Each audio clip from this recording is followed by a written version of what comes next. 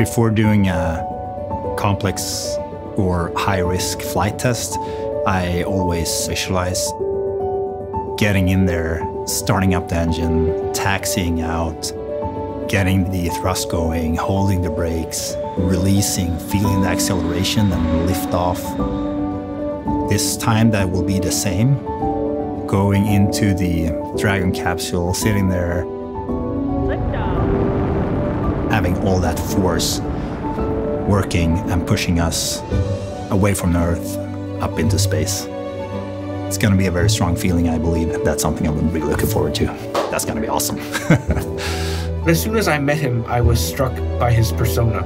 Marcus is very technically competent, and he has great interpersonal skills. He went to the U.S. Naval Test Pilot School, finished first in his class, which is not something I could say. He's a wonderful guy, so joyful, so extrovert. I'm so happy to have him as my counterpart. Marcus is just like a brother to me. On top of that, Marcus is a fellow Scandinavian, which already qualifies him in my book. Doing my time in the Army and going to university, studying to become an engineer, I figured that if I'm going to do it, then why not do it full out? When I start doing something, I build a very big interest of what I'm doing, and I kind of become passionate about it. I guess the thoughts about being an astronaut has been there on and off, as many dreams. I just figured it required an extreme amount of luck.